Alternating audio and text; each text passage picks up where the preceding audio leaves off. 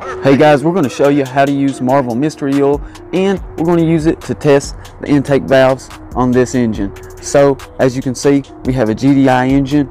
We're going to add our Marvel to the fuel, and we're going to add it to this large sprayer.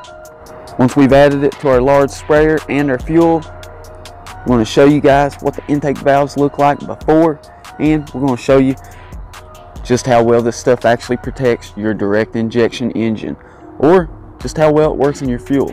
So you want to clean that nasty carbon buildup? Well, stick around and find out. Plus I have a special surprise for you.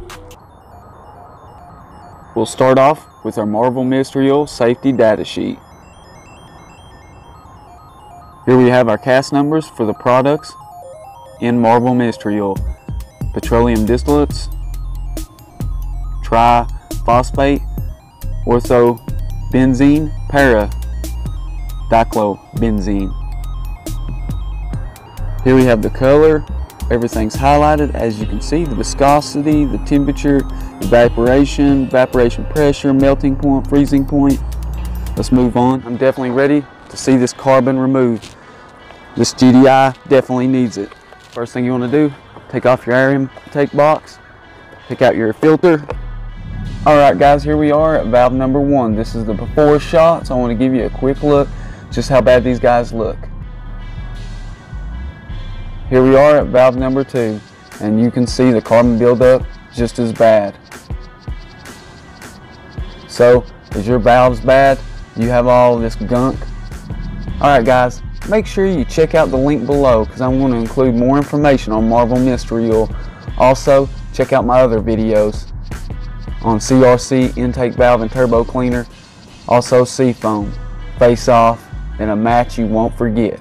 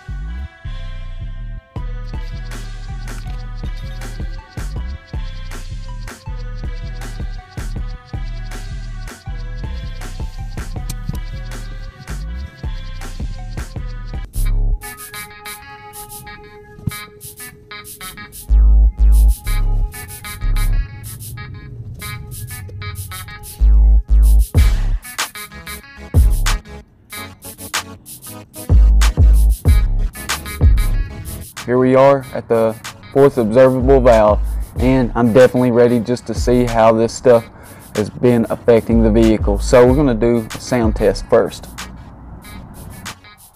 Go ahead and start your vehicle.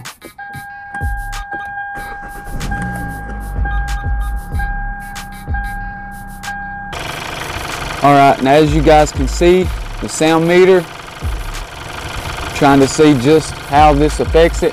So this is before using the Marvel Mystery Oil. Also, I have something else really cool to show you guys. So let's go ahead and move on. Let's go ahead and add our Marvel Mystery Oil to our giant sprayer. Then I'll come back, show you guys something really awesome. I can't wait for this. You're really going to be surprised with what I have in store for you guys. Go ahead and add our Marvel Mystery Oil to our giant sprayer.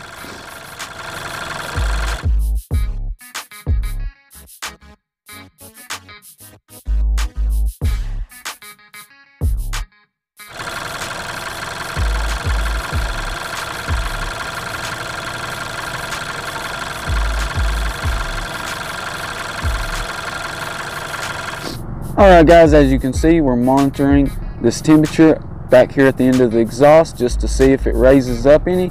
And as you can see, we have our meter right here. So let's go ahead and move on with the test. You can see what it's like before the marble. All right guys, let's go ahead and pump our sprayer up. I know I'm ready to get on with this, see just how well it performs. Make sure you let me know in the comments below any experience you've had with Marvel Mystery Oil. And if not, let me know what you want to see tested next. Alright guys, make sure you subscribe to the channel and comment below to see your video ideas come to life. And we'll test them just to see what we're going to do next. That's what we do here at the NIE community. So make sure you drop that comment. Let me know what you'd like to see next.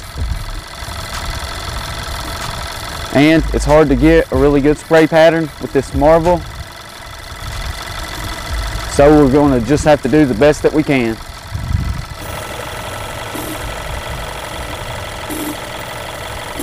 So as you can see, I'm doing this in short bursts. This is essentially what the seafoam and CRC instructions say to do. So I'm doing something similar to those, similar comparison. As you can see, it's not doing so well on the spray pattern. Every time I try to open the spray pattern up, it's like a oily substance, because this chemical is made to also lubricate the cylinders and pistons. So it's going to cause a little bit of trouble in that area.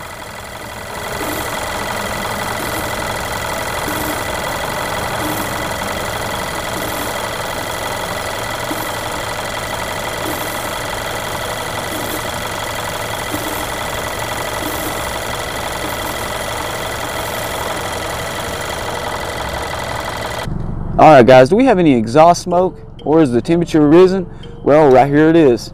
As you can see, I haven't changed the idle or anything. That is one thing we typically do with the CRC or seafoam, but we're going to hold out for now and not do it unless we need to. So let's go ahead and show you guys the rest of the test.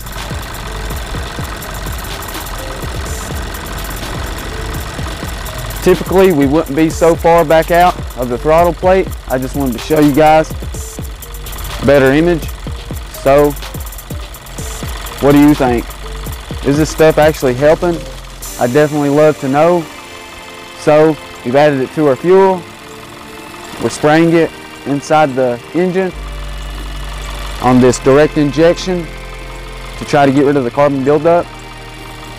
Also, make for a smooth idle. Make sure you stick around. I have just one more surprise for you guys to see. And I definitely can't believe this one. Guys, make sure to stay clear of any moving parts. I will not be responsible for anything that you may lose, like an arm or a limb, by doing this.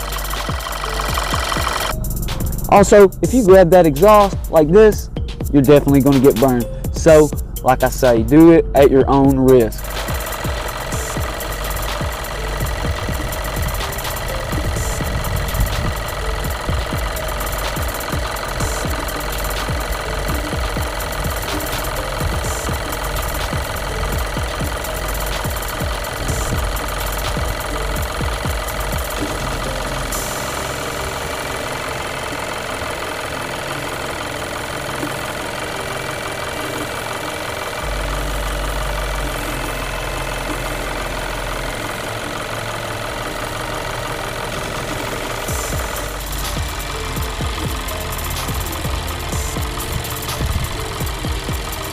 Make sure you guys are very careful if you perform this procedure.